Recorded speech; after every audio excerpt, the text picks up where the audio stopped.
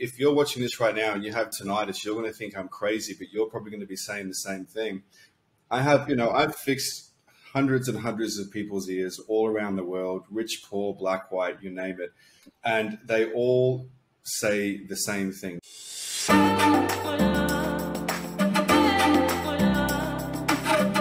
Hello and welcome. Today's episode, we get the honor of meeting Liam Boehm, who's a 29-year-old who has silenced his tinnitus. He not only has silenced his own tinnitus, but he's now helping all people over the world, from celebrities to people like you and I, to heal their tinnitus. And so we get to hear his story, all his tips and tricks, and all of the root causes and imbalances that he believes, and shares so much information. So bring a pen and paper, like I always love to say, because there's a lot of juicy information in here. And at the end of this episode, you'll also get a chance to get $97 off his course to silence your tinnitus. Welcome to the podcast, Liam. It's such an honor to have you here, and I can't wait for you to share with us all the incredible things that you're doing in the world. So let's kick it off straight away with what's led you to your purpose and what you're doing in the world. Yeah, well, first of all, as you said, it's great to be here and I appreciate it. And I'm hoping this story can actually help a lot of people, because one of the main reasons that I'm doing this now is responsibility. But we'll take it back. So would you like me to basically tell my story, how everything happened, and then sort of you want me to speak about now, that sort of thing, to kind of go through it? Yeah, go for it. Wherever you feel called to start, because you're definitely living with an incredible purpose, but you have such an incredible story that's led there. So let's kick it off with your story, and then from there. we actually, I've got something special for you in this call, because we're actually going to start with something that I haven't really spoken about. I've kind of alluded to it in some of my videos, but I haven't really spoken about it that much. But obviously we're going to talk about tinnitus today, but we have to take it even further back to when I was about, I grew up in England, but I came over to Australia when I was 8 years old. And from the age of about 10 until the age of about 18, and it's very embarrassing to say, I had a really, really severe case of, and I keep forgetting which one it was ulcerative colitis or Crohn's disease, which for people who are watching who might not know what that is, that's actually a gastrointestinal problem. It's inflammation. In my opinion, it's caused by, poor diet, parasites, that sort of thing. But basically, unfortunately for me as a young man, it caused me to basically crap my pants 2 times a week at high school, which didn't exactly make me the most popular person in school, I can tell you that much. So that went on for many, many years. And, my mother is a nurse. And so she would take me to the doctors, the specialists. She works with otolaryngologists, gastroenterologists, all these specialists. So she would take me to a gastroenterologist who I really liked. He was actually a really nice guy. All the nurses liked him. I liked him. My mother liked him. And, in the appointments, I would go in and he would say, how's everything going? How's the stomach and all this sort of stuff? And I was a very young man, so I was shy, but I would tell him with my mother's help, especially when I was younger. But, my mother would say to him, and I would say to him, what about diet? Like, should we give him an allergy test? Should we consider doing there's certain things that a nutritionist or a gastroenterologist can sometimes suggest, which is like a food restriction. So, this month we cut out this sort of nut or this sort of meat or this sort of fish or flour or wheat, or maybe you're gluten intolerant or something like that. And the doctor, who was very nice, I will say, was very nice, but he would say, no, that's all irrelevant. And so it doesn't matter what you put into your mouth. It doesn't matter. What we need to focus on is getting you better. And the best way to do that is Salifolk. And so Salifolk is a steroid, and it's very toxic, actually. In fact, I won't say who, but someone in my family had a very similar situation to mine, a health situation to mine. And now he's had complete kidney failure. He's on dialysis, and he's on a waiting list to get a new kidney because he was dying from this medication. And so the same doctor who prescribed me that prescribed it to my dad. I know who it was. But basically, as time went on, he's fine now, but he's happy and healthy, so it's fine. But basically, as time went on, my father got sicker, and my mum sort of said, well, Liam's very young and my father was old, so he's going to have these problems earlier in life. It's going to impact his life. And so we had to think, what are we going to do? Because it's either one of two choices. We thought it was either I go back to that life of crapping my pants in front of the girls that I had crushes on in high school, or taking these drugs and being very, very sick and potentially being seriously, seriously ill for, a good 60 years of my life. And so I went on the internet and I had a look around and I tried to figure out, what can I do? Because I knew it must have something to do with food, right? I thought it would have to be, food turns into feces. There must be something going on in the middle. Maybe it's not me. Maybe it's the food. Who knows? And then I stumbled across veganism. And I must have been 18 years old. 17 years old, rather. 17 years old. I was in year 11 in Melbourne, Australia. And you know what I did? I was like, this is amazing. I didn't realize meat was so toxic. It's so bad for everybody. I'm going to do this. Which is the best version to do? There's fruitarian. There's just, high carb. There's whatever it is. It's like, I knew back then animal products are bad. They're the devil. They're straight from hell. It causes cancer. I was like, oh my God, this is everything I've ever needed to know. And so basically what I did was I ended up, it's so funny to say now, I ended up going raw vegan. So not just any raw vegan, but I would have, so no sugar, well, except for the sugar that's in plants, right? No sugar, no carbohydrates, no Coca-Cola. You know how some vegans will eat like, vegan Oreos and Doritos and stuff like that. For me, I just had nuts, berries, seeds, legumes. What else did I have? Like chia seeds, green smoothies, the whole thing. And the craziest thing was that after about 8 years of having these horrible gut issues and all these problems and being highly medicated, and at one point they put me on some very serious steroids, which my parents actually thought might stunt my growth, but it didn't. I was 6'4", or who would have known? Maybe I would have been 7'4". Who knows? I'm happy with my height anyway. So anyway, it went away. I did this raw vegan diet, and I did it for, I think it only took, if I'm not mistaken, it only took about 2 weeks. 2 weeks of eating nothing but nothing cooked, just raw, and it completely went away. So I kept the diet up for about 2 months, 3 months or something. And then I started to lose weight and I didn't feel very good and all that sort of stuff. Yes. And what I did was I brought back meat. And I brought back I was still just a child at heart. And I thought, everything on the internet was true and documentaries never lie and all this sort of stuff. And so I just had eggs and things like that. And so I thought, oh my God, it's veganism, but a little bit of eggs is what did it. And I thought initially that it was the plants, that it was so healthy and plants are so good and they're medicine and meat isn't real food and plants are the solution. And so I got better and I actually have stayed better and I haven't had any problems ever since. So that story is important because it links forward to the age of 21. So about 4 years later, 3 years later, when I got tinnitus. So this is why we're really here today, and this is what I'm sure everybody will be interested in hearing, because everybody thinks that tinnitus, so I deal with tinnitus, hyperacusis, pulsatile tinnitus, vertigo, Meniere's disease, and I also am helping a lot of people with visual snow, and also actually quite significant hearing loss could also be reversed in a lot of cases too, so it's pretty fantastic.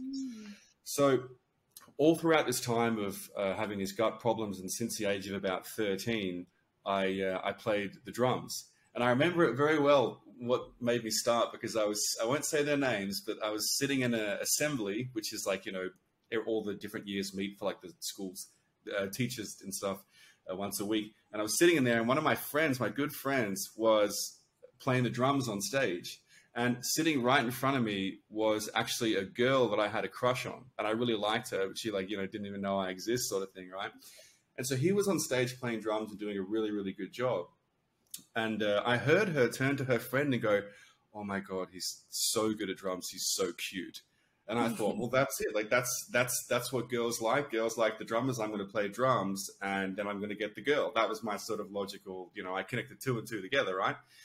And it's kind of true, to be honest, but nonetheless. So I went home that night and I told my mum, I said, Mum, I want to start playing drums. And she said, yep, that's fine. And I think within 3 days, I had my very first drum lesson, and I really excelled. Like I excelled. I was just, some things you just have a natural talent for. And for me, when I was younger, it was swimming. I was a professional swimmer with my twin brother Harrison. We still hold state records in Victoria, and also drums. And so I had my first drum lesson, and my teacher, I still remember his name, Mr. Ryder. He's a lovely man. And he didn't believe that I'd never had lessons before. And I don't think he was trying to blow smoke, at my ass and be like, oh my God, you're so good. I was just knocking through sheet music until he ran out of it for that half an hour lesson. So I really do think he was being honest. So anyway, I ended up loving drums, and I forgot about that girl pretty quickly and just focused on the drums because I loved that so much. And so that was from the age of 13. And then at the age of 21, so I'd been out of school for 3 years. It was late 20s for me. Sorry, late in the year at the age of 20. However, I'm trying to say that. And 21, I had just gotten accepted into the Victorian College of the Arts. And if anyone doesn't know what that is, it's a very prestigious school in Melbourne. They do painting, they do ballet, they do music, and it's all jazz and contemporary, and it's very, very fancy and la la la and all that sort of stuff. And I got accepted on the spot. It's funny, actually, just to give you an example of how much I played drums, which led to the demise of my ears, which are fine now, but back then they weren't. You're supposed to have 2 auditions to this school. So you 2 auditions in one day with a 3-hour break in the middle. You come in first and you play with a backing track and you play your instrument and whatever. And the second audition, you have to go in there and play musical theory, which is, they'll play a chord and they'll say, is this a C minor, whatever it is, sing the middle note. I want you to sing this melody. And I basically sat, I aced the first audition so well that they say, we're supposed to tell you via mail, but we want you in the school. Obviously, you're going to come to this school. I was like, fantastic. I come back 3 hours later. It is still Victorian College of the Arts in the city in CBD.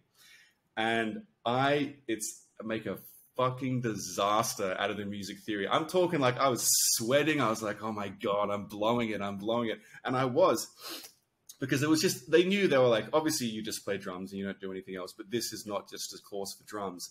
This is for music theory. And they said, look, Liam, we like you so much that we're willing to make an exception. And if you can come and take an extra class in school, we will allow you to attend this school because you're very good at drums. And, I got into the school, and this is all verifiable. I was taught by a very famous jazz drummer called Graham Morgan.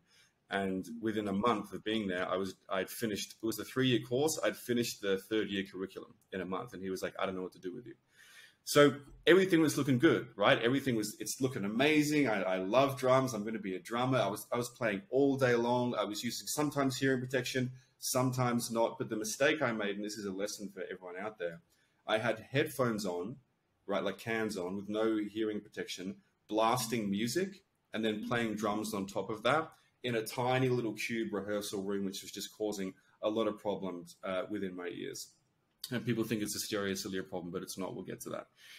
So I wake up one morning and the year is, oh goodness me, it would be 2012, halfway through 2012 or something like that. And I hear a ringing in my ears and I feel, I've had it before, and I was like, oh, either I'm just sick or I've got a cold or I'm just tired, or it's just like I get it from music sometimes. And I went, it stayed through the whole day, which I was a little bit concerned about. I went home that night and I woke up and it was 5 times louder in each of the ears. I woke up the next day, it was the same. And then, over the next couple of weeks, noise sensitivity started to kick in. And unfortunately, Bianca, that school that I loved so much, that I put so much effort into, that I was riding on, using that for being successful, I ended up having to quit. So it was 3 months in, but the pain was so bad that even like moving this mouse or like, turning the shower on, what I used to have to do back then was I used to just have baths, and I would go in, turn on the bath, run away and come back and then turn it off and get into the bath because I couldn't deal with the shower.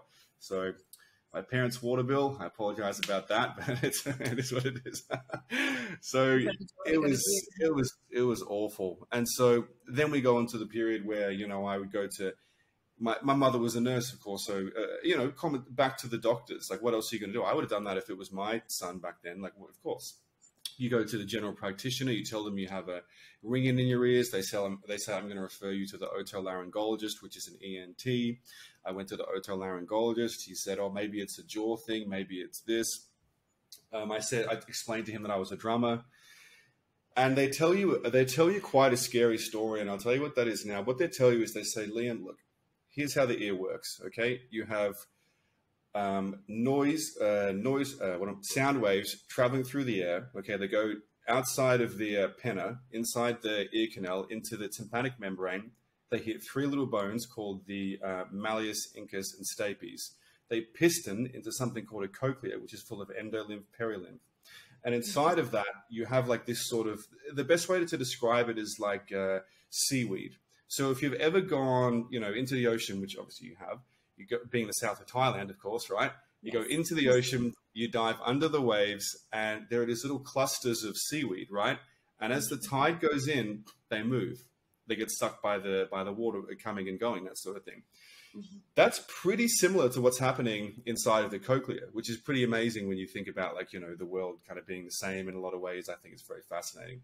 Mm-hmm. The only difference is when that's being moved by that piston. So you have like the cochlea here and the piston moves it. And there's like a little oval window here, which allows for the water pressure to move back and forth. And then they move and they're called stereocilia. And basically the stereocilia, they take that, the movement in the water, and they convert it into electrons, electricity. And this is called the mechano-electrical transduction, so mechanical to electrical. Takes it to the brain and you hear it. Makes sense. Very simplified version. They told me, Liam, because of your noise trauma, because of all this loud noise and the drumming and so on and so forth, you've broken the stereocilia inside of your ears. And because there's broken stereocilia, you're missing sections of your hearing. You can no longer hear those pitches anymore. And because of that, which is funny because I heard pretty much fine, but because of that, your brain doesn't like gaps in hearing, so it fills it in with this phantom noise, which is tinnitus. And, it can be like a shh, or like a rumbling, or like a really loud. Like it can be a whole different thing for different people. Some people have it in the right ear, only the left ear, in the middle of the head. Some people say the back of their head, but tinnitus is tinnitus. And I had hyperacusis, which is noise sensitivity. Some people can have pulsatile tinnitus, that's a heartbeat in the ear. Some people can have dizziness, vertigo, Meniere's disease, and all sorts of different things, pain in the ear, all that sort of stuff. And so they said there's nothing you can do because they don't grow back. So seeing as you've broken them, they don't grow back, and it's the lack of them that's causing the tinnitus. Therefore, Liam, it's permanent. There's nothing you can do. We can try a couple of things, but there really is nothing you can do. So that was pretty devastating. So I can remember going out into my car and sitting in my car in the car park for like 15 minutes and crying because, two things had just happened. The first thing was it seemed like my drumming career was over. Everything that I put all the effort into was just taken away from me, just done. Mm-hmm. The second thing was I go, okay, that's awful that the drumming career is over, but I can't live like this. I cannot live with this ringing. Like if I cannot, to try and describe it to you, Bianca, I don't know if you've had it before, but I'm sure you've spoken to people who've had it and you know about it, obviously. But It's like the most high pitched, like just 10 out of 10, so loud that I could barely hear people talk. And the noise sensitivity was such that, as I said, I move my mouse. I do this with my facial hair. I put my glasses on the table like that. It's incredibly painful. So my life was, for lack of a better word, my life was fucking over. It was done. And I was very young.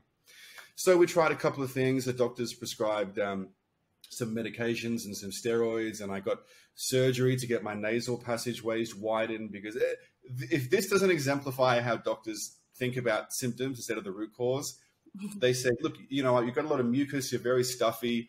Let's not focus on whether you have mold in the home, which I did, a very severe case we found out later. Let's not focus on diet. Let's not focus on what you're eating. Let's give you surgery and hollow out the inside of your sinuses around here. And all that, it did nothing, of course. It cost me $2,000, and I just ended up vomiting blood for 3 days. And so it did nothing, of course. And the allergies still persisted, except that now it had a bigger runway to just like fall out of my nose. So that was pretty awful, right? So it's a whole thing, isn't it? It's like, it's just the symptom and not the cause.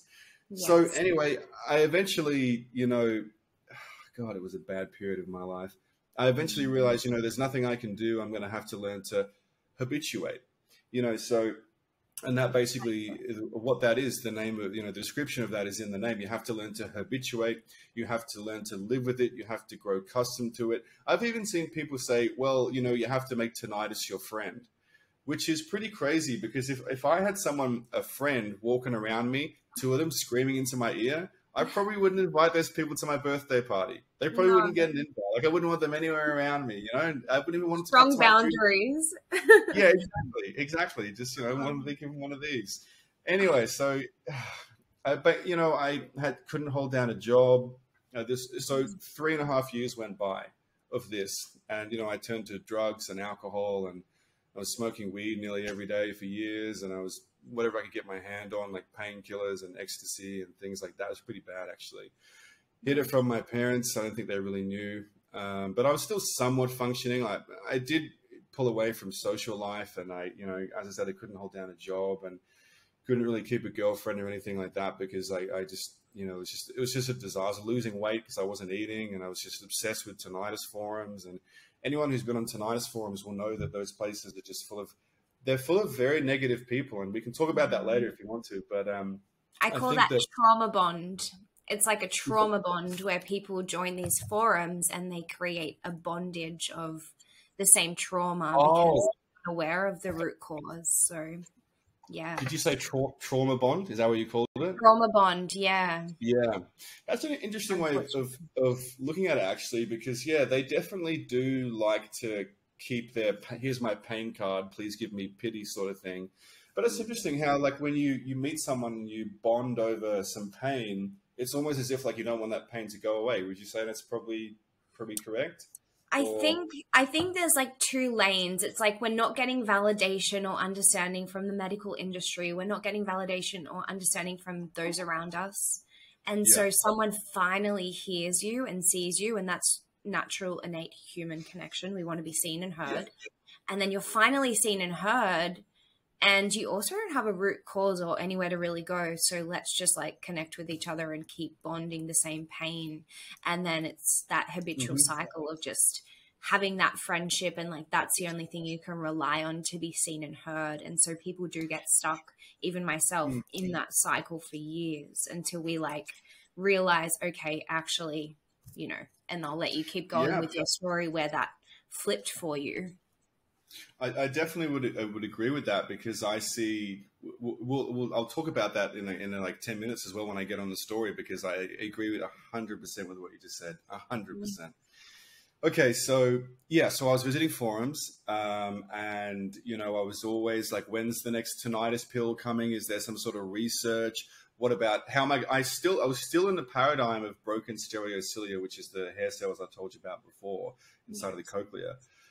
And I was like, there must be a TED talk. There must be a clinic in Sweden. Then what do the rich people do? And then I started seeing, you know, all these famous and powerful celebrities being like, yeah, I have tinnitus and I can't fix it either.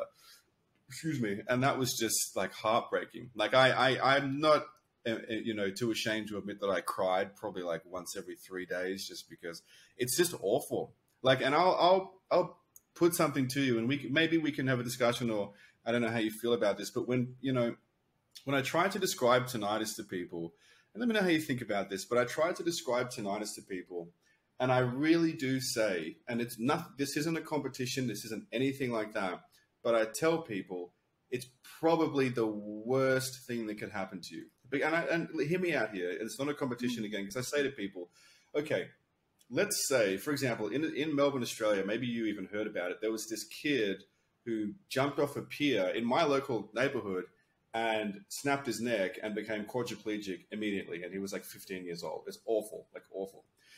But I get to thinking, like, you know, that's so bad, that's awful. But when you're laying in bed at night, or you're sitting down with your family watching a movie and you're all sitting, or you're sitting in a park, you would eventually forget about it, if even for a couple of minutes. Like, you know, it would go off your mind, and then eventually you go, okay, well, I can't stand up. So, and I'm not saying it's easy. I'm just saying you could forget about it. Yeah. Stage 4 cancer, you get diagnosed with stage 3 cancer, you know, pancreatic cancer, whatever it is, wherever it is. If you're going to go through chemo, you're going to feel awful. You're going to get a break. you're going to get respite along the way. And you can say this of like, amputations and things like that. When it comes to tinnitus, it never, ever stops. Ever.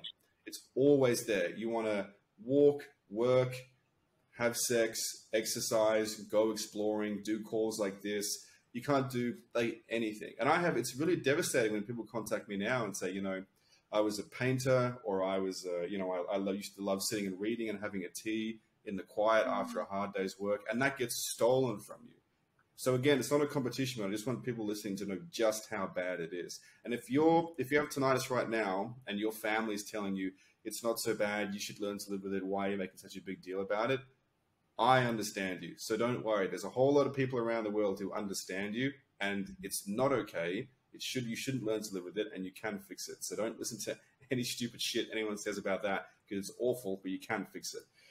So 3.5 years went by, and it was only getting worse. Because why wouldn't it? Because I was drinking all the time, doing drugs, and just all this stupid shit. And I thought, you know what? Like, it's going to either be silence or suicide. And it was getting to the point, where I was looking up how to commit suicide and things like that, which is pretty dark. But I didn't want to leave my family behind, and I didn't want to, be just awful. And I had a great life. I like myself.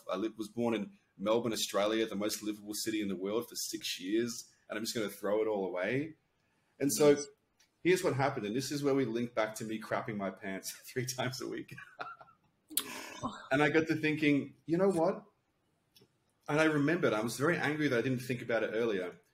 But I remember thinking, I was able to fix my ulcerative colitis in just weeks when my doctor, not only a doctor, a specialist, a gastroenterologist, whose bread and butter was that specific situation, and he couldn't fix it. Maybe, just maybe, these ENTs, I've seen many of them, by the way, maybe these ENTs are no different. Maybe their prognosis, so, the diagnosis is tinnitus, and the prognosis is that it's going to be for life. Like, that's sort of for the people watching, that's sort of how they say, what's to be expected. Stage 4 cancer, 3 cancer, you're going to die. You got 3 months, that sort of thing. Maybe their prognosis was wrong, and maybe they couldn't prescribe anything useful because they literally say, and you know what? Strap your intellectual seatbelt in for this. You're going to love this. Strap it right in for this. So many of my clients, I was going to say patients, but they're not patients. I'm not a doctor. I don't want to be associated with doctors. So many of my patients, they go to an ENT, and these are like, people say to me, Liam, like, what's your demographic of people you work with? Like, it's got to be like construction workers or ex-military, right? I say, no, it's everybody. It's everybody, because tinnitus is not just caused by a loud noise. It's caused by a myriad of so many different things. And so I have single mothers, like, people get tinnitus from ototoxic medications, stress, a knock to the head, loud noise, depression, lack of sunlight, nutritional deficiency, veganism. People have come to me after they've been sexually abused, after like awful things, like using Bluetooth headphones. And so there's oxalate toxicity, salicylate toxicity. Oh my God, you name it, I've seen it. You name it, I've seen it. Like heavy metal poisoning, parasites, mold, root canals, breast implants will do it. The list goes on. Basically, we'll get to the foundation in a second, but it's mitochondrial dysfunction is the cause of tinnitus, in my opinion. Anyway, so my patients of all those sort of, and even people who aren't sick, they don't think they're sick. They'll go to the doctor, they'll go to the ENT, and they'll say, doc, I don't know where it came from. I had a normal life. I drunk on the weekends, and I was just using my headset during work. And sure, I was a little bit stressed out, but I've got this project coming up. My boss is riding my ass, and I just had a regular life like everyone else. And my friends smoke sometimes, and they do this. And why did I get tinnitus and not them? And I'll sit them down and you go, well, I'm a very qualified person. Here's the diagram of the year. Let me show you this. Let me just put on my white lab coat to make you feel real safe, and my name tag. Yes, that is where I studied. You should hail me. I am the chief. And they'll say, and again, I hope your intellectual seatbelt is strapped on nice and tight for this one. They'll say it's idiopathic subjective tinnitus. So idiopathic, for your listeners, means, and I'm not making this up, and you can confirm this too, I'm sure. Idiopathic literally means it came out of nowhere. It's magic. It's like pulling a rabbit out of a hat. So they will sit there with a straight face and tell someone who's 45 years old, and has never had tinnitus in their life, and now we've had it for the last 2 months, it's destroying their life, and they will say it's come out of nowhere. It's like, just tell the truth and say that you don't know. And some ENTs do that, but most don't do that. Because how would that look if people started going around town saying, you know, that doctor there, he doesn't know where tinnitus come from. But what else doesn't he know? So they don't say that. You know, people are people and they'll do people things, right? Yeah. Anyway, so, yes, so where was I? So, yes, the veganism thing. So I went vegan again after I realized, well, perhaps maybe this is it. You know, it's the plants. The plants are going to solve me. It's all the antioxidants and the vitamins, and meat is so dangerous. And how can I be so stupid? I should go vegan again. It's so obvious. Mm-hmm. And you know what? I did it. I went raw vegan again. I did the whole thing again. And you know what? It actually helped.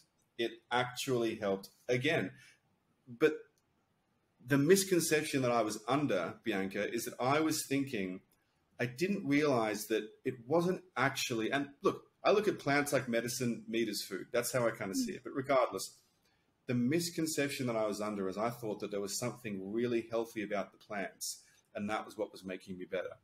But what it really was that I was cutting out all the garbage. Not only did I go raw vegan, but I stopped doing drugs. I stopped smoking weed, which is the same thing. So I began alcohol. I stopped the sugar. I stopped the coffee. I stopped the alcohol. I stopped the bread. You know, I stopped all this sort of stuff. And I was eating just raw greens, which basically, you know, you're not digesting like really anything. So it's kind of like a fast anyway.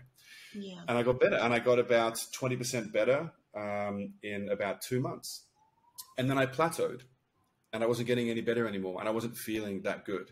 Mm-hmm. And so I looked online and looked at all my vegan influencers who we all know just know everything about everything. You know, I don't know everything about everything, but those guys are in a whole fucking different league on their own. You know what I'm saying? Good Lord. Anyway, so yeah, we won't talk about that. But, you know, and it turned out, just my luck, they were going to be attending I forget what it was called, but like a vegan festival in our hometown, Chiang Mai. So that's right in, just people who don't know, it's north in the mountains. I used to live there for 2 years, actually. And so I thought, well, you know what? It must be that the quality of the plants that I'm eating in Australia is not good enough. And so I'm going to have to go and get some of that sun fruit and durian fruit and all those, you know, Australians are all spraying it with the pesticides, which is true.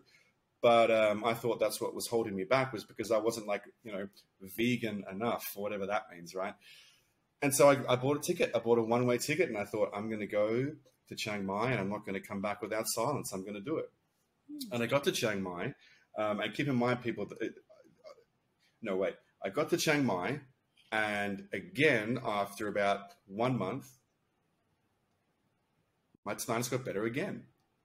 Now, here's another misconception that I had, and I only realized this when and by the way, the whole time I thought I was repairing my hair cells in my ears. That's how little I knew. If you go back and watch my old videos, you'll see me talk about how like this stuff was repairing hair cells. Because what else did I know? I only knew that this stuff helped me. It was helping other people. The ENT said it was hair cells, so it must be hair cells. I thought, like, you know, that's what it was.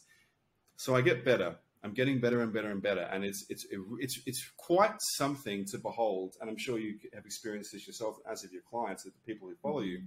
When you have something so bad and so invasive and so destructive for so many years, and no one says you can get better, and there's nothing you can do, and you just have to learn to live with it. And then you not only get better, but you get better in your effort on your dime and something you started to figure out.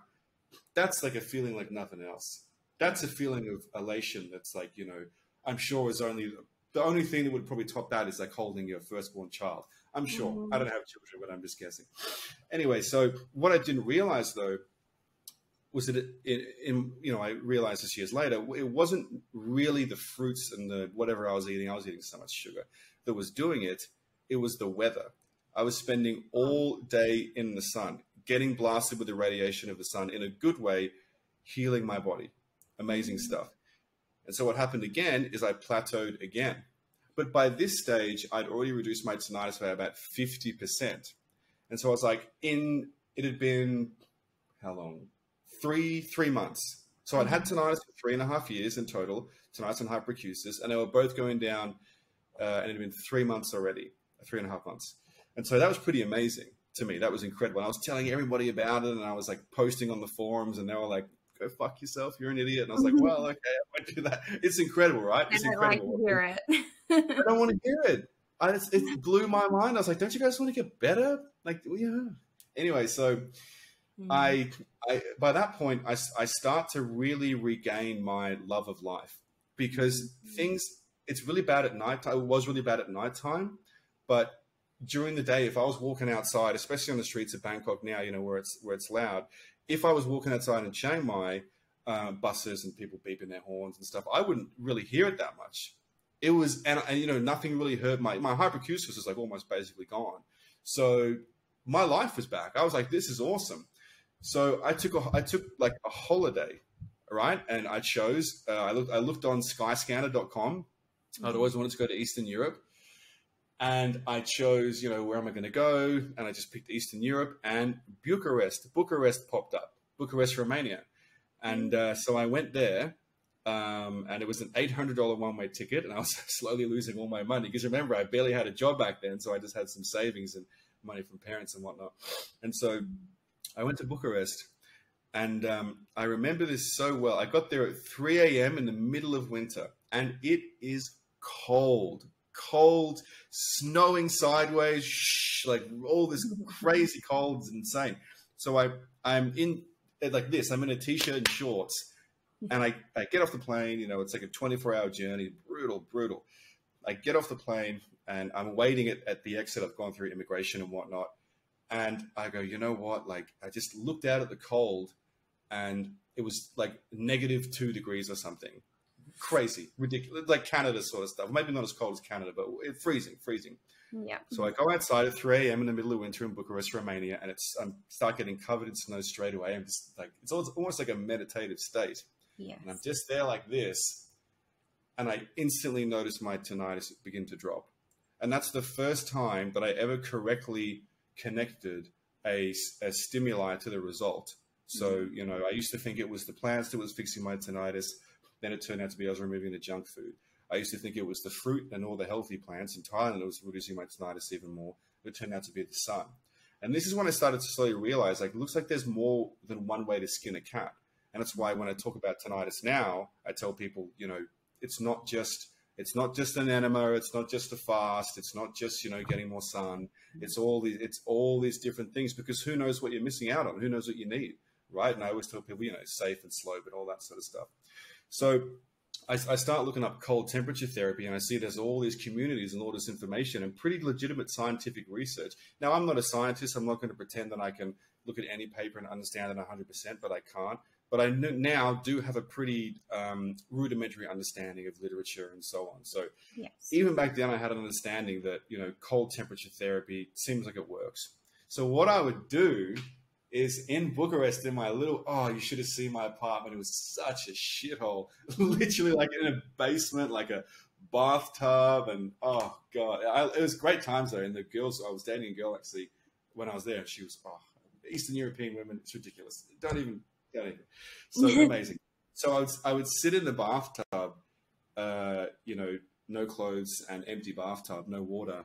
And I would just turn on the cold faucet, and I would just let it fill up to the top. And that took about 10 minutes, and that was brutal. But I was determined, and then, of course, I'm a very tall guy, so I'd be kind of in the fetal position. So it was really, if someone would have seen that from the window, they would have called the cops straight away. That was some weird shit.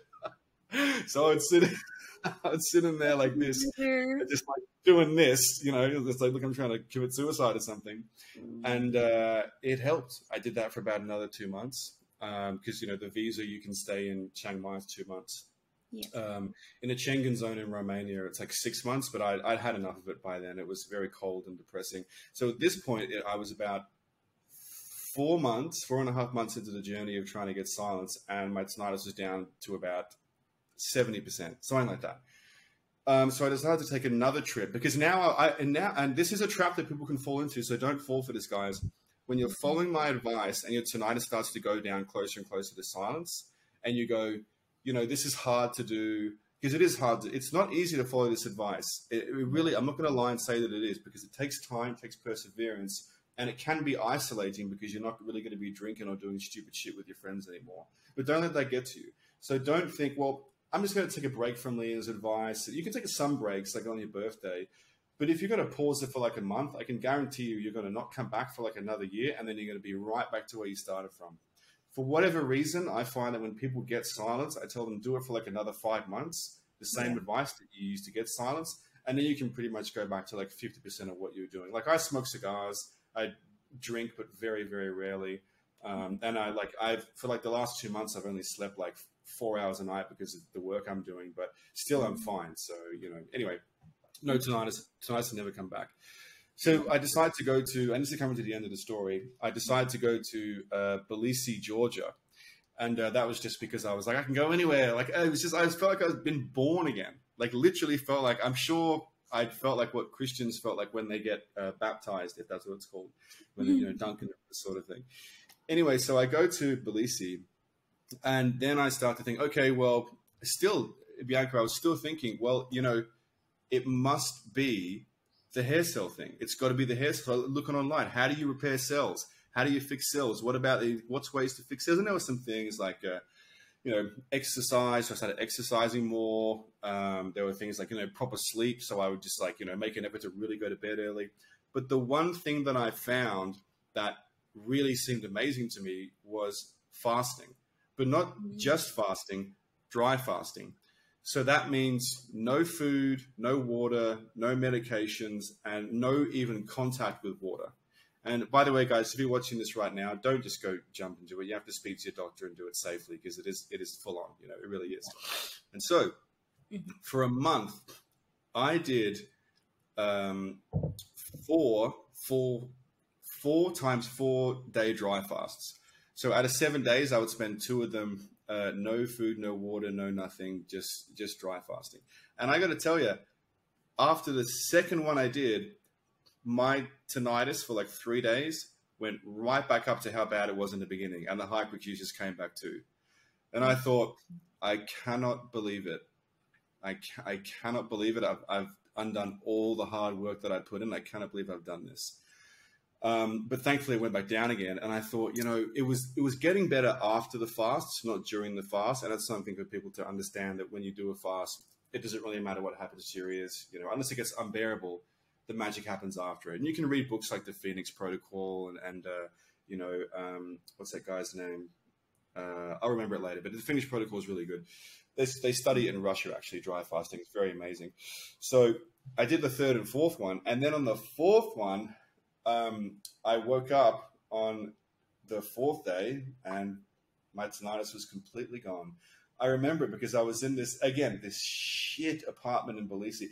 I had to walk through this tunnel to get to my apartment, and the guys in these tunnels, I swear to God, every night I thought I was going to get like gang raped. It was awful. Like dangerous guys shooting dice in the corner with like a dog. I was like, someone must be playing a joke. Like, you guys really, really, come on. And so they were nice though, but I just wouldn't talk to me. Anyway, so, on the 4th day I woke up and I immediately thought something was wrong, because I thought, this doesn't feel right. What's going on? And what the problem was, Bianca, is that I could hear everything. I could hear the birds outside my window. I could hear the stones underneath people's feet as I walked by in that tunnel. I could hear the aircon like blowing in the ceiling. I could hear the trees. I could hear everything. And I got to be honest, I cried again. Lots of crying in the story. I cried for like 4 hours in the fetal position, and I didn't want to move because I thought if I move, I'm going to ruin it. And eventually I had to move because, I didn't want to be mummified in that position. And I moved and I walked around and I got my life back. And I was so happy that I had silence that I actually went all around, and I went through all those countries again.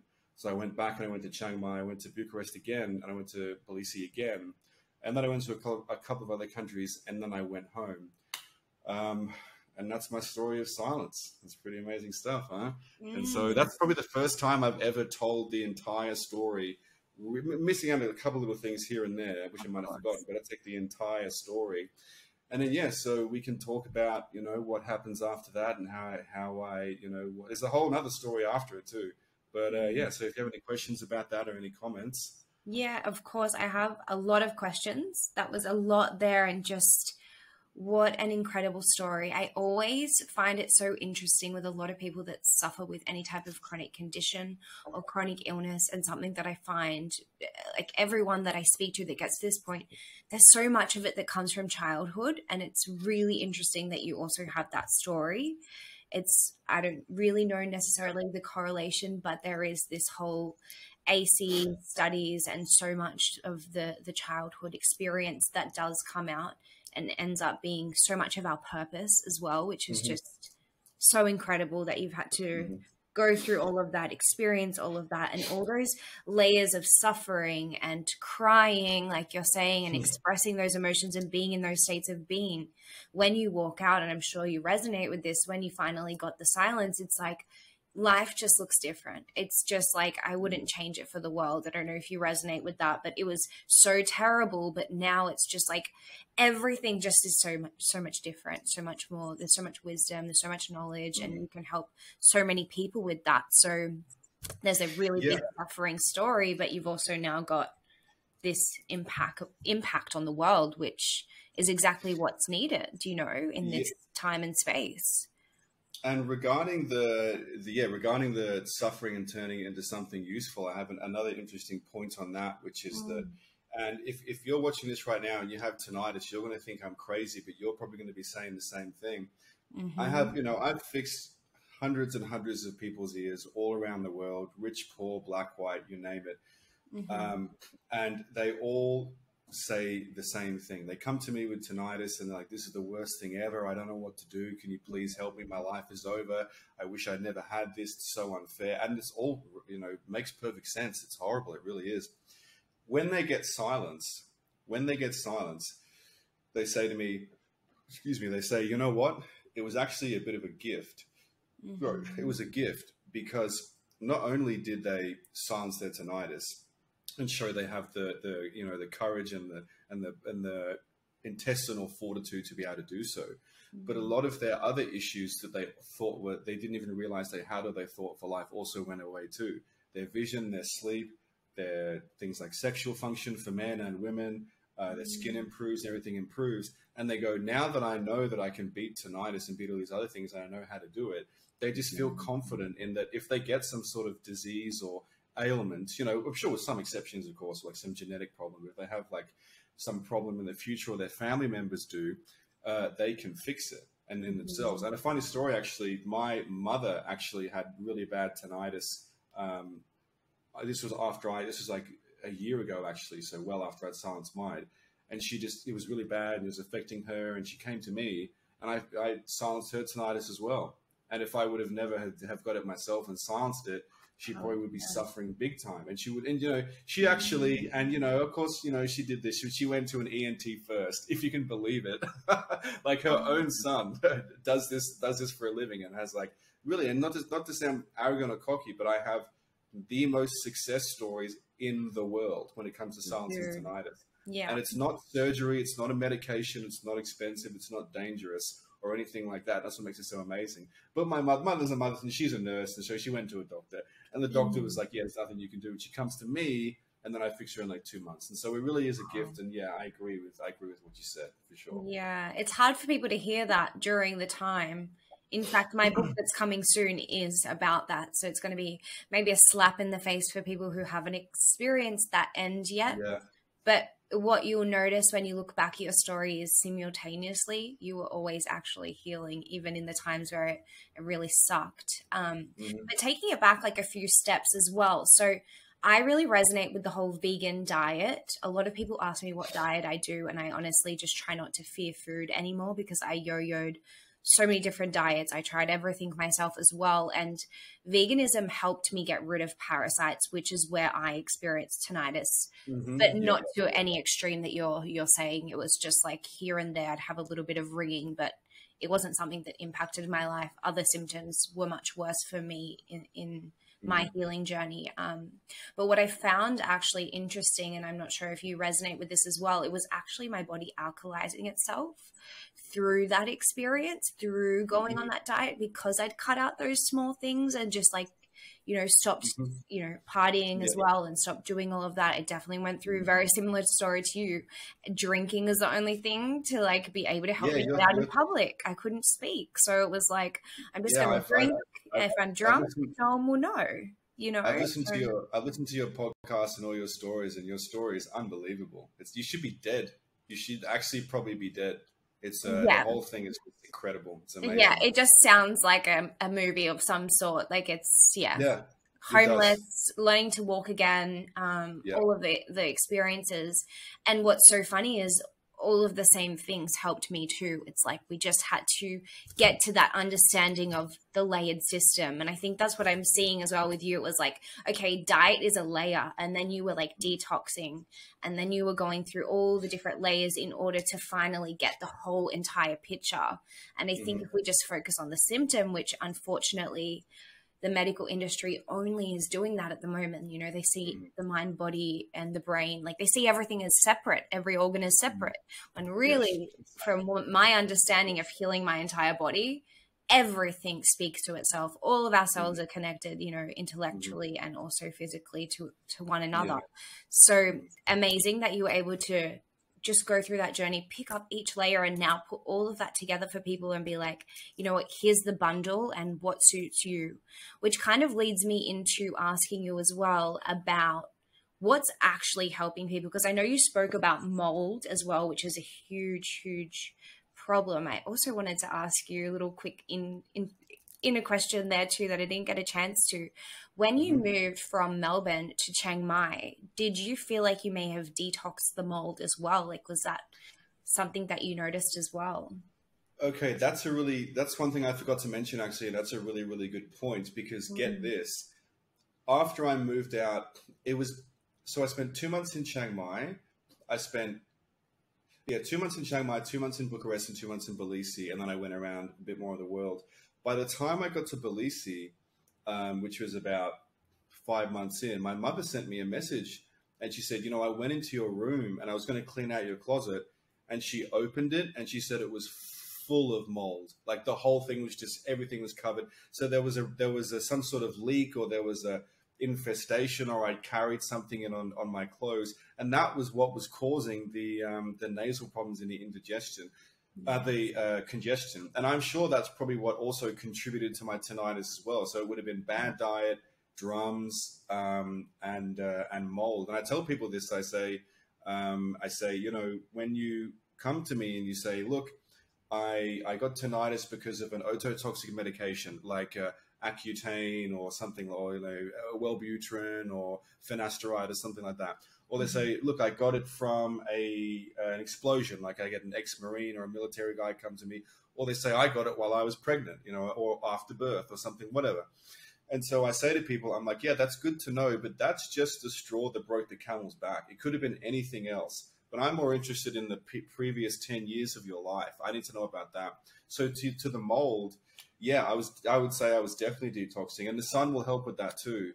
Yeah. And also, I want to also point out that I completely agree with you about eating plants killing parasites, because that's Mm. exactly what it does. It's amazing. Meat can't do that, Yeah. but certain herbs and plants can definitely do that. And I tell people, people say to me, "What's the perfect diet for tinnitus or for health?" I'm like, it doesn't exist, so stop thinking that. And I Yeah. tell people the best diet is probably a cyclical one, because Mhm. people, when it comes to parasites, they cause so many problems in the body. Same with mold. And it's unavoidable. Like you pet a dog, or you walk barefoot on the ground, or you just happen to eat the wrong thing, whether it's a steak that's been undercooked, or you like, even you have sex with somebody, you can get a parasite from them. That's what's just touching. And so I say Mm. you're always going to need to be, yeah, plants have an amazing role, and you need plants and you need meat. And there's just these two camps of people that say, oh, you should never eat plants, you should never eat meat. It's like, guys, it doesn't have to be so dogmatic. Shut up, just work together. You each have your own benefits. Everyone can have it Mhm. their own way. And some people say to me, like, oh, Liam, I have a reputation, and people go, oh, Liam, that's like the guy who's like you only eat meat to get silence. And I'm like, no, I never said that. I never, ever, ever said that. But I have said that you want to just reduce the plant intake and increase the meat intake. But people think, oh, I'll follow Liam's advice. go carnivore today. I'm like, that's a great way to destroy your health, just doing it too fast and too quickly. Yeah, for So, yeah. sure, for sure. I felt the same, really similar. The veganism helped to a degree, and then it got to a point where I was like, I just feel tired, depleted, and then I just put on tons of weight afterwards because I'd restricted myself so much, and then adding new things in and like all these switching. And really, I would say, like, this would be an argument. It's better not to fear it. Like, it's going to cause just as much cellular issues if you're just fearing food constantly. Choose what works for you. Like you said, slow burner, you know. Yeah, I like that because I like that. Don't fear it, because some people will come to me and be like, oh God, like I really messed up. I ate this. Or like, oh, I'm so worried about this party I'm going to. There's going to be this food. And I'm like, dude, who cares? Just eat it. Well, just eat it once and then don't do it again. Or just don't eat it. Or if you do eat it, don't hate yourself. Like, what is the benefit of like self-flagellation after it's already done? Forget about it. Move on. So I know that's like easier said than done, because some people do have genuine problems with that. But you know, it's just the critical thinking, or whatever you want to call it. Yeah, it's just the thought. Something that helps me actually is like when I'm eating something in particular, and I know, you know, gluten or dairy for me used to be like massive fear food. Like, oh my God, if I eat the gluten, I'm going to be disabled for like the next week. Like, it was so bad, the thought patterns. It's like when you're looking at it, just say, oh my goodness, I'm so lucky. Like, this is nourishing my body. It's food. I just want to enjoy it. And yes, there is things that we need to be aware of, like awareness over fear, I'd say would be what I would suggest for people. Yeah. Awareness. I like that. Actually. I like that. Yeah. That's good. I'll put your name on it, but I'm going to steal that. I'm going to tell people. I think that's a killer one as well. And good. Yeah, going back to everything now as well. So yeah, I feel like we're on definitely the same page of all those different things. And I love that you've put all your knowledge together to be able to help people, because yeah, I couldn't even imagine what that would feel like to not be able to hear. And I think a lot of people in the Lyme community would agree with you as well when they say like their symptoms are so disabling that they feel like, yeah, even to lose a leg or an arm or have cancer or whatever, there's another correlation of like they get a lot of empathy too, and they could also articulate themselves. Whereas like when you're experiencing, you know, losing sound, chronic symptoms, all of that stuff, yeah, you stop being able to articulate yourself, and it's very isolating, very overwhelming. And so do you have any tips on that for anyone that is experiencing that as well? Like, do you mean specifically tips like how to deal with, you know, people not thinking that you're telling the truth, or people thinking that like it's not as bad as you say it is? I guess that whole experience, but that feeling of that isolation, because there's like this pain point that people get to where we say that, like, we don't mean to compare, but it's like we are really in this situation and no one's listening. Like, is there any tips that you teach around that, or is it just like taking your power back? You know, I would honestly say, in terms of dealing with that, it's actually more about finding the right person who can help you. Because depending on what happened, like, okay, so you've got the condition, right? You've got Lyme or you've got tinnitus or whatever. It's a horrible situation, either one. And so what happens next is a lot of it, unfortunately, is luck based upon who you find. And that can really make or break you. So let's say that someone gets bitten by a tick and they get Lyme, or they get Lyme from however you can get it. And, you know, they find a forum and it's like Lyme Fighters United on Facebook or something. And it's run by like, you know, a real fucking Karen. And then she's like, oh, we don't allow this and we don't allow this. And it's just like, this is making it so much worse. And you're like, hey, like I got better from taking this thing. And it's like, no, delete. But if someone's like, today was a really bad day, it's like, oh, it's like, what the hell is this? Like, it's like everyone's treating like a diary. So I think if people find you, you know, they're going to see your story. Because I've listened to many of your podcasts, and it's incredible because it's constructive, it's productive, and it's informative. You know, it's like, it's helpful, it's productive. Like, you know, we're not just here to be to basically who's got the worst problems and oh my God, let's all cuddle and cry, which there's a time and a place, but it's not when you're trying to fix it. And it's informative because you actually tell people what to do. So as long as they have like those three things and they're looking for a person, like I know it sounds arrogant, and it is, but when someone has tinnitus, I really hope that they find me and not another person's forum, because there are people out there who will, like, I got to tell you, Bianca, there's forums in which I won't name. And I'll just touch on this briefly because I know we're coming up to about an hour now. But, after I silenced my tinnitus, your question was like, what led you to your purpose and things like that. Yeah. Well, what led me to actually do this and actually tell people about, as I said, the very first thing I said, what led me to do this was actually responsibility. Because, when I got tinnitus, I was about 22. And when I silenced it, I was just about to turn 25. And so I'd grown up a lot and matured a lot. And, I came from the world of tinnitus from the point of someone who had it. And then I turned into someone who didn't have it. And being someone who had it, I knew exactly that, there's no hope out there. It's just a couple of people who sort of were helping, but it was merely just like positive talk. But I got to tell you, and maybe you can relate to this, but when someone is actually trying to help and they actually can't, they don't have any actionable steps and they can't fix you, and they say, it's not that bad, you can learn to live with it, it's okay. That actually made me feel worse because I was like, I trust this person, but they're telling me that I have to live with it. So I feel worse. Like I wish they would put more effort into finding a solution. But anyway, so I'll finish off my story. So basically when I got silenced, this is after I got back from, I think I was back in Belize for the second time, and I came back and I started posting on the forums, in these tinnitus forums and different Facebook groups. And I was like, I did it. This is how I did it. I'm not selling anything if you want help. And people would comment on it and be like, yeah, you should go fucking kill yourself. And like, I hope your fucking family gets tinnitus. Crazy shit. Insane shit. I was like, what the hell is this? And so I decided if I wanted to help people, and they did say that, by the way, I'm not exaggerating at all. Oh, I resonate with that too. I have one of those stories. Don't worry. People can be awful. They can be awful. Yeah. And so I decided that if I was going to actually help people, I was going to have to just have total control over the content.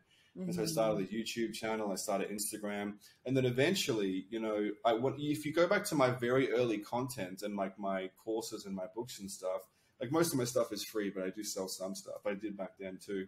If you go back to my free stuff, you'll see me talk about, as I said, like stereocilia and it's broken and this is how you fix it and yada, yada, yada. I was still fixing people, but I didn't really understand how it was working, but I didn't know why. Like I didn't have like this is why it's working. And so people would like take that and be like, see, you're a scammer because you like back then, see, you don't know why it's working. And I was like, does it matter? Because it's safe. I'm not telling people to hang upside down for 10 hours a day, take an experimental drug, get a surgery that could go wrong. That's what they were saying. That's the funny thing. These people in these forums are like, oh, this new experimental surgery is coming out. They have to sever the vestibular cochlear nerve and reattach it. It's like, you guys are insane.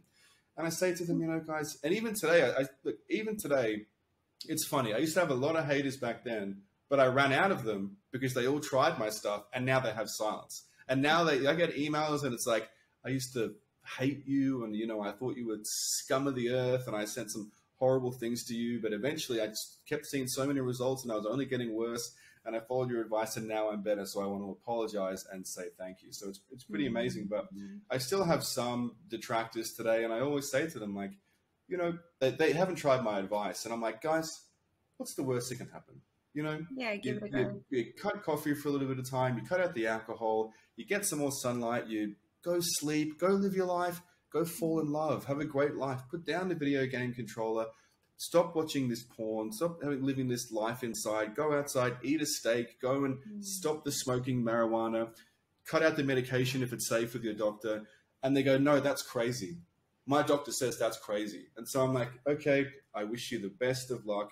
You're obviously just not mentally ready for it, and that's absolutely fine. Exactly. I think we get to a breaking point, Yeah. I don't know if you had that as well, and it sounds like you did, but like we get to a point where we're like, I am done. And I've said that 100 times. Like I got to a point where I was like, I'm done. Like I can't do this anymore. We have to start choosing ourselves. And I would ask those people, has your doctor helped you at all? And if your doctor hasn't helped you at all, then who is serving you? Because you're paying them. Even if you're Australian and you get Medicare, you're still paying that person.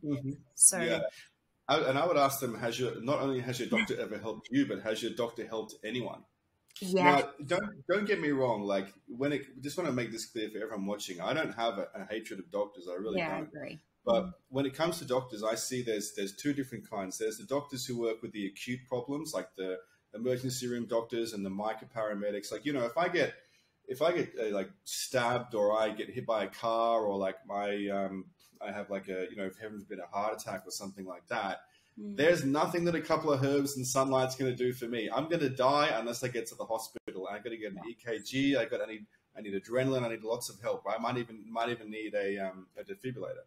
But when it comes to the doctors who are dealing with like chronic disease, like rheumatologists and a hematologist and nephrologists and otolaryngologists, gastroenterologists, all the ologists, right? The specialists, most of them have not helped a single person in their entire career. And I don't say that. I don't want people going to their local doctor with pitchforks and fire and going like, this guy on the internet said you're the devil. Because no, just forget about it. Just move on with your life. But I have to be honest, Bianca, and you probably agree, like when it comes to acute problems, those doctors who work 12-hour shifts are heroes. They are heroes. But when it comes to the doctors, like if you have a rash on your skin and you go to a dermatologist, good fucking luck, okay? Because they're just going to tell you to take a cream. And yeah, maybe it's like, this is the thing. If you go to a dermatologist, right, and they say the problem is localized to that area of the skin or this area of the skin, you already know they're a moron. Really doesn't have much, maybe you agree or not, but it really doesn't have much to do with the skin at all. It's just a symptom of probably like a parasitic infection or a tick infection or, you know, a mold or a dietary problem. And they go, I'll just put this cream on 3 times a day. And you're like, thanks, doc. That'll be $70. Great, I'm broke now. Awesome. Exactly. So yeah, that's kind of my view on you know, chronic versus acute doctors. There's a time and a place, you know, time and a place. Yeah, I fully agree. Don't go to the hospital if you have a chronic condition. Find someone who's actually healed, like Liam or myself, or there's so many of us now. Even the people that were in my community originally are now healing people themselves. And so follow those people, trust those people, and believe those people, because you know, they've experienced it, and you can tell when someone's really been able to heal themselves. Like you can look at their face and see the difference. You can see the visual proof. But yes, we should still have medical practitioners involved in our life, but just ones that serve us. And, you know, I used to pick and choose. So I'd see like a handful of doctors, and I would take little bits and pieces from them, but I always went back to myself and said, hey, do I really want to have that? And sometimes I made mistakes along the way, but then it always helped me grow and be like, okay, well, maybe I should have done the mold test a little earlier, or maybe I should have done this a little bit earlier. And it's just a growing, you know, experience that we go through when we do go through chronic conditions. But yeah, trust the people that have healed, because they know what they're talking about. And that's the secret. I would agree. And I would tell people and I think this will probably, you know, I think you'll like this. And I just want to tell something about hearing tests real quick. And that's that, I say to people, if people want to go to an ENT, just because on the topic of tinnitus, I actually don't tell them not to go. I say, yeah, you can go, because they're probably going to use like an otoscope and, you know, see if there's any inflammation or any earwax or something. And sometimes people go and they get like a steroid or something, or they get like they've got inflammation on their eardrum, and they can take something to fix it. And that does happen. So let's be honest, there are some instances where they do help, but it's really the low hanging fruit. But what I tell people is, when you go to an ENT, no matter what they say, don't let them have any power over the way that you feel. Because I tell them, you know, and this is just crazy. So let's say you get tinnitus. Okay, so this is what happens, okay? You get tinnitus from a myriad of problems, probably a combination of things. You go to an ENT, and he's probably going to have an audiologist connected to his office, or maybe he'll just do the test himself. He'll give you what's called an audiogram, which is where you sit in a little soundproof booth, kind of feels like a music recording studio. You put on these big headphones on either side, and you have 2 buttons. And what he does is he sits in a separate room with a little window looking at you, and he'll play these different beeps of varying pitch. So like, you know, one will be like, shh, like it sounds funny, but it's like that, right? In different ears at different volumes. And so what happens is you sit there with your 2 little buttons like a dumbass, and basically press the corresponding button to the ear, left or right, when you hear it. Now, what happens inevitably is the fact that when you're in a soundproof booth, anyone with tinnitus will know this, when you're in a quiet environment, you can hear your tinnitus more. So you're in a soundproof booth with headphones on, your tinnitus is blaring, whether it's in one ear or both of them.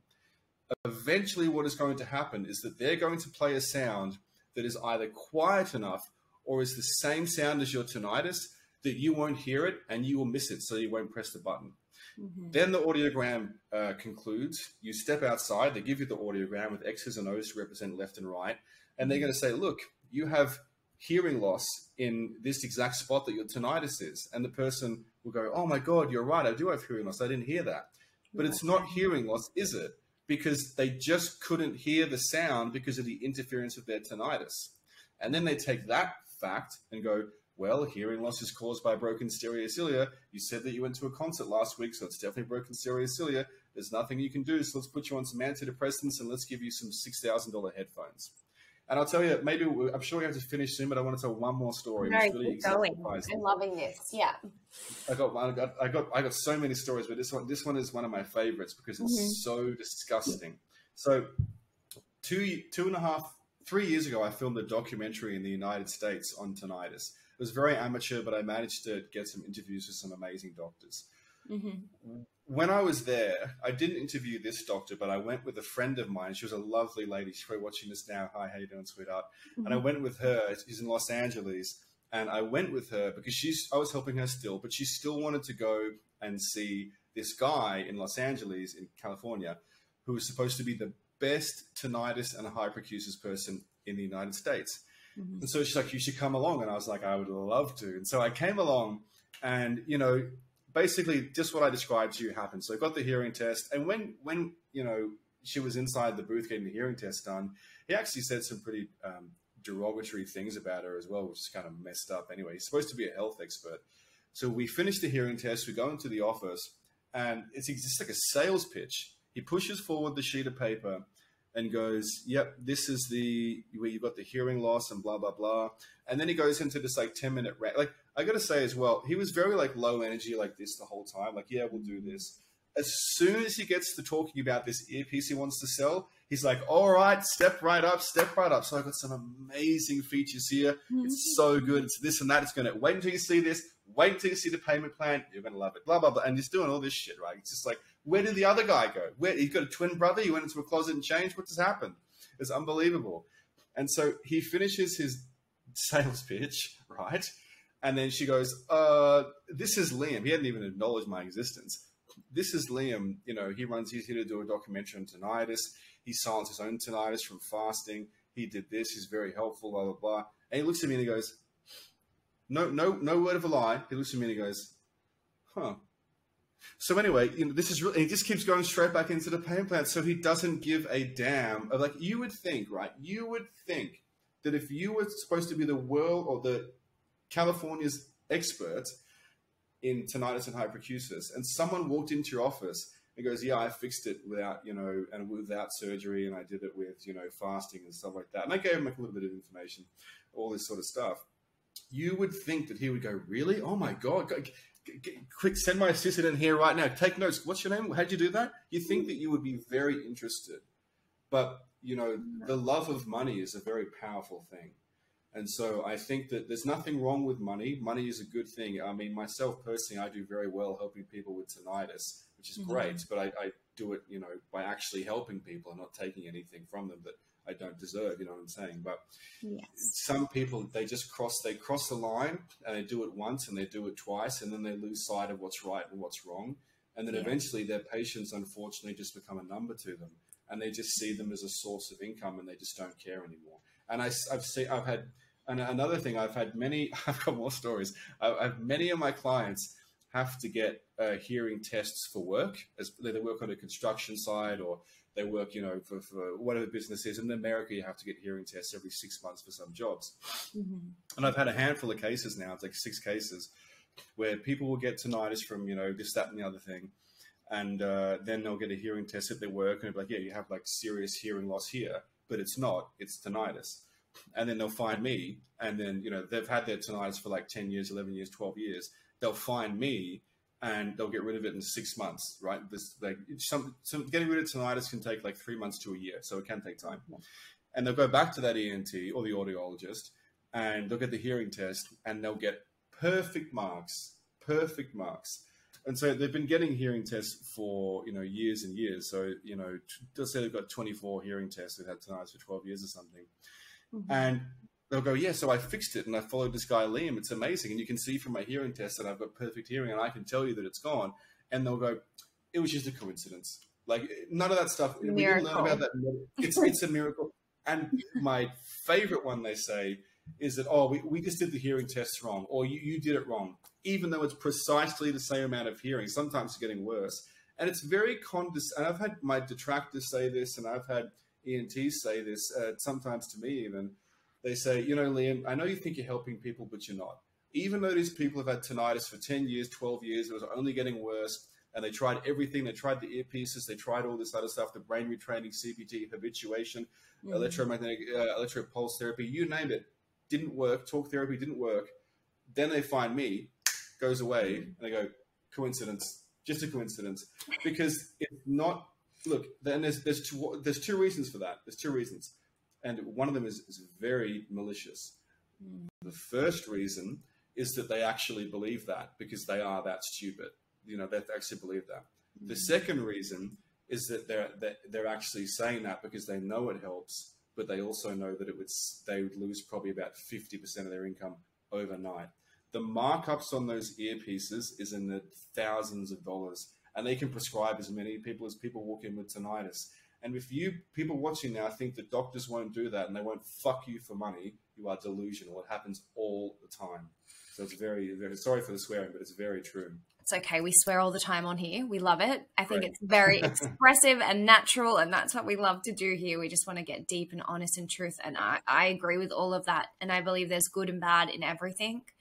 Learn to use your intuition, people. That's the secret. Learn to trust your gut. When you stuff up a few times, that's okay. But just learn from it, you know, and just don't trust everyone that's wearing a white jacket because, I would say don't trust them. I would say you should start off with the basic idea of like what this person's going to tell me is probably horseshit. And then you can take a couple of things that, you know, you might get a good doctor, or you might get a curious doctor, or you might get one that actually knows it's all bullshit, tries to tell you, you know, the truth behind, like, you know, kind of like, can you pick up what I'm putting down? You should probably stop eating those burritos and having 2 glasses of wine a day sort of thing. But yeah, I agree. It's like use your intuition. No, whether it's like a financial advisor, a doctor, a building contractor, you know, a potential suitor or something like that, you should never just believe what people say because it's pretty easy to open your mouth and make noises. You know what I mean? That's right. Actions, all that stuff. And have they healed people before? Like yourself, you know, you're doing incredible stuff and it's showing now, and everyone can go and jump on your Instagram as well and just see that for themselves. There's so many people saying that you've saved their lives. And so thank you for not only, because some people go through these experiences and they just want to throw it all behind and not deal with it for a while as well. And other people are like, you know what, responsibility. I have to help people and I have all this wisdom and knowledge, and here it is. And so just as like a little quick recap for anyone that's interested in your work as well. So I know you mentioned it's just like a multi-layered system of things that help people. You know, you mentioned diet, parasites, mold. Would there be anything else that you would say to mention within this podcast as well for people to know, like, what are they going to gain? What are they going to, you know, hear from you as well within how you actually help people silence it, as just like a little hint or whatever, however much you want to share? Yeah, definitely. Yeah. So this is another thing that I haven't really spoken about yet before, but I'll tell you, I'll make it a first here on the podcast because I'm going to make it public anyway. But when it comes to tinnitus, and I'm finding this with a lot of chronic diseases too, as well, like, you know, skin problems, anxiety, infertility, things like that. And that's not my wheelhouse, but I'm just saying when people follow my advice, those things get better too. So I kind of divvy it up, Bianca, into 2 categories. And those categories are, I just call them aspect 1 and aspect 2. So aspect 1 is what happened in the past. So it can be things like the people that I work with, like sexual abuse, physical abuse, breast implants, infected root canals, mesh in the body, things like that, you know, things that happened years ago and have probably been like festering under the surface and not really dealt with, like the emotional trauma of abuse. Maybe you haven't dealt with that, because the emotional side of tinnitus is very important too. Yes. And on things like, an infected root canal, and I have women who have breast implants, and they, not every time, but sometimes they need to come out, and oftentimes they'll pull the breast implants out and they'll actually be covered in mold. So it's quite full on. Yep. And I know that you have I think that's part of your story, if I'm not horribly mistaken. Yeah, it was one of the last things that I definitely helped a lot. Incredible. Yeah, so that's aspect one, the things that happened in the past. And aspect two are things that people are doing daily or are happening to people daily that can actually cause problems. So a mold infection and parasites comes under the category of aspect one as well. So aspect two, daily things, would be like things like too much blue light, not enough sun, nutritional deficiencies, not enough sleep, using Bluetooth headphones, not getting enough nutrition, as I said. So, people are eating too much sugar and not enough really nutritious food like steak and meat and eggs and fish and things like that. Things like too much Wi-Fi exposure can cause problems. Too much chronic stress can cause problems. Taking toxic medications can cause problems. Like, again, guys, this is not medical advice. Speak to your doctor like your cardiologist. But people, if you're taking statins, if you're taking the drug, the statin, you really need to consider what you're doing. And I'm not telling you to stop taking it. I'm not. But have a think about what you're doing. Check out Bart Kane. Have a think. Neck problems, posture problems. So I kind of divvy it up into two categories. So basically, I mean, I'll just touch on it now. But I want to make this very clear. This is just a theory of mine, but it really is proving to be true. As you said, when you see the results, like, I've had people who tried to commit suicide from their tinnitus before, and they come to me when no one else could help, and I fix them. Just as an idea of how barren the world of tinnitus is in terms of an actual solution. Yeah. And this is not a humble brag or a brag, I'm just making a point, I really am. I've worked with people from A-list celebrities, like the type that kind of walk down the street, famous musicians, famous doctors. I work with people who run whole states in 3 different countries, police officers, judges, all the way down to like regular people like you and I, people on the street, a taxi driver, as I said, like white, black. I've had trans people, 17-year-olds, 13-year-olds, their parents come to me, everyone under the sun, because there really isn't much of a solution, because no one's dealing with the root cause. And the root cause, in my opinion, is mitochondrial dysfunction. All of those things I just mentioned, either directly or indirectly, inhibit the capacity for the mitochondria, which is it's an intracellular, for the people watching, it's an intracellular organelle, which means you've got the cells and you have these different organelles inside of your cells, like the endoplasmic reticulum, the nucleus, the mitochondria. You have many mitochondria. And the mitochondria is what creates adenosine triphosphate, which is obviously the battery, adenosine triphosphate. So 1 molecule of adenosine and 3 of phosphate, which is what comes out, and it fuels the whole body. And that process I mentioned earlier in this interview, which is where sound waves, which is like energy, gets transformed into electricity through. So you have the cells in the ears here in the cochlea, and then you have, it kind of looks like this, and you have like stereocilia coming out here, and the water in the endolymph, the vibration hits that. And as I said, there's the mechanoelectrical transduction process, turns it into a electrical signal impulse that goes to the vestibular cochlear nerve, goes into the auditory regions of the brain, and you can hear.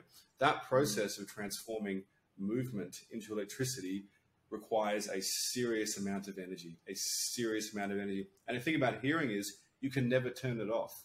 Like, of all the other senses, if you want to turn off your vision, just do this. If you want to turn off your taste, you keep your mouth shut. You want to turn off, like, touch, you just do this, right, to some extent. But with hearing, it can never be turned off. Even when you put your fingers in your ears or with hearing protection, these 2 bones behind your ears here, the mastoid bones, they work as conduits and send vibration down there, and it's still going to be processed and still use energy. Yeah. So all these things like EMF, which affect the gating in the ears, things like lack of sleep, lack of nutrition, lack of sunlight, too much people, and also there's so many things about blue lights, like the stroboscopic effect of blue lights. Like, it's crazy. People will, and different people have different things, but I always tell people, so you get up in the morning and you have a coffee, which dehydrates the brain by like 30%. And then they sit under their blue lights, which causes more dehydration, more cellular problem. They're stroboscopic, which means that faster than you can see, it's like a nightclub, like a strobe light. And then you're sitting at your computer with the EMF with no protection for your eyes, dehydrating your brain. And then they go to the ENT and might say, my tinnitus came out of nowhere. I got no idea what to do. And then the ENTs don't learn anything about this stuff in school, because why would they? It doesn't have anything to do with pharmaceutical drugs, and the people who fund the universities, a majority of them are like people who used to work like in the C-suite, which means like CEO, COO, CTO in these big pharmaceutical companies, now sit on the the boards of medical universities. How is that not a conflict of interest? Gee, I wonder what the factor is to do with that. So anyway, yeah. So it's in my humble opinion, I really do think I'm correct, just because what matters. Results matter. Like, people can go like, oh, look at this paper and look at this paper, and you haven't looked at this, and it's like, just show me the results. I just want to hear from the people who you've fixed. And so that's kind of where I differ in that. If I can talk about my YouTube channel now, it's Liam. That's the title of this video. Liam Stops Tinnitus. I have my first channel, Tinnitus Treatment, but that's old stuff. Liam Stops Tinnitus, and my Instagram name is Liam_Stops_Tinnitus as well. And you can go and get, like, you don't even have to give me money. You don't. You can just go and look at, I've got so much free stuff there, so many testimonials. If you go on my YouTube channel and go to my playlists, go to Silence is Possible, and it's just video after video after video after video after video of men, women, children, black, white, Dutch, American, Australian, different people. And the crazy thing is, they all got tinnitus a different way. One of them got it from mold. One of them got it from a knock to the head. One of them got it from loud noises. Another one was an ex-NFL player who got a knock to the head. I already said, like, all these different things, and they all follow the same steps to silence, because it's the same thing. It's mitochondrial dysfunction. It's not. I understand. Okay, we've been speaking for a while, so maybe we'll save it for another video. But yeah, you can follow me on Liam Stops Tinnitus and get the information there. And if you're watching this and you just know, I love you very much, guys, and tinnitus is not for life. It's not. I'm telling you, it's not for life. Beautiful. Thank you so much for all the incredible work you do. It's really amazing. And obviously just offering free content to people, it's just, so special, because not everyone is in a financial situation where they can afford a course. And, there's always a way. People, I don't know if you've seen recently on my Instagram, for some reason people assume I came from a really rich, wealthy family. I had absolutely no support. I saw that. I found it hilarious. It's something new that I've noticed, because now I'm traveling and now I'm working, and all of those beautiful things have come.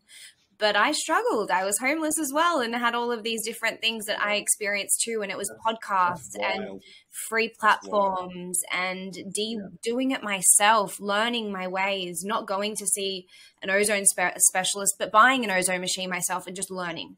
That's how I had to do it. And so people like yourself, platforms like that really helped me. So thank you for offering that for people. And just to finalize everything, I love to ask people words of wisdom, some type of sentence, inspiration, something to leave people with. I know sometimes that can be like a little bit of a strong question, but just something to leave people with, to feel inspired, because I think that's the most important, because like you said, all of this can be stopped. We can heal, all of these incredible things that you've noted, and a living proof. You've embodied it. So, yeah. Words of wisdom. I wish I should have. I'm sure there was a lot throughout. Anyway, I mean, there was a lot. Yeah. No, but words of wisdom. I mean, I got to be honest. Like I live a great life. Like I travel all over the world. I'm living in a nice. I live in a suite in Bangkok, which is nice. But just like you, nothing. I didn't get anything given to me at all. Nothing at all. I got no money, nothing. But I'm kind of interested in business per se. So maybe it kind of relays relays, if I can remember how English is spoken, kind of links into life.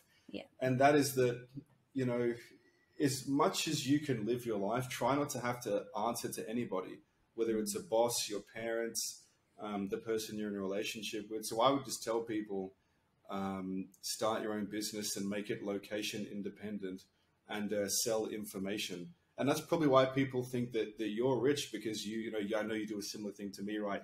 It's like purely online and everything. So when people see that, you're in Thailand, in the south of Thailand, on the beach with the coconut and whatever. They go, oh, she must be a millionaire.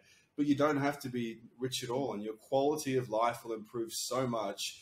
Like I was at the bank today. I got to tell you real quick. I was at the bank today sorting something out, and I was in there very early because I was up early this morning, and just like the people in there was so depressed. And I was like, you're going to spend like 9 hours in the indoors under these lights, and just like it's just.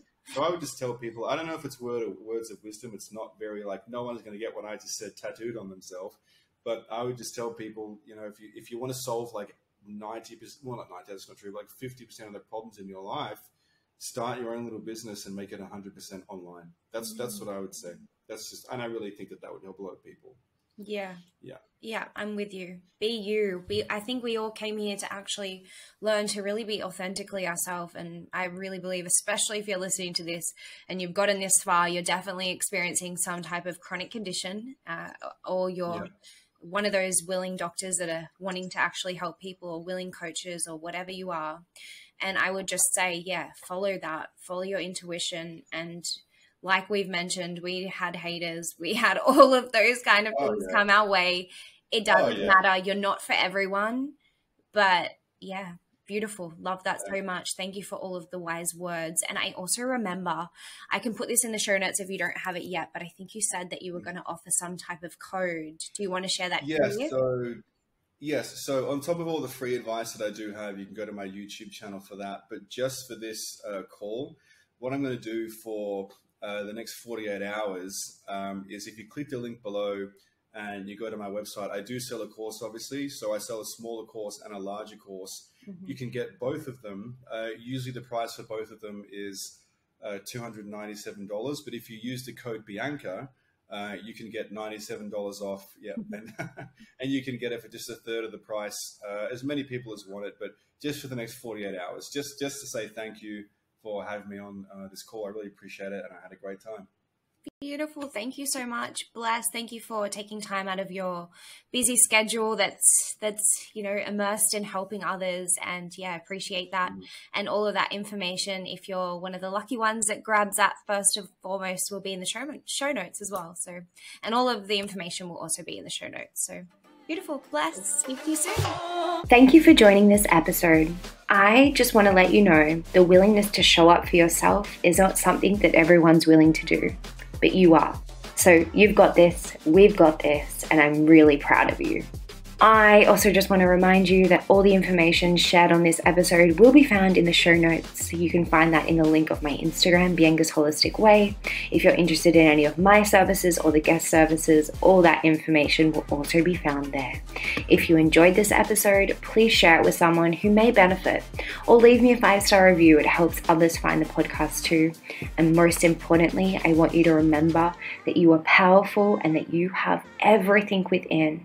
Bless, and I'll speak to you soon.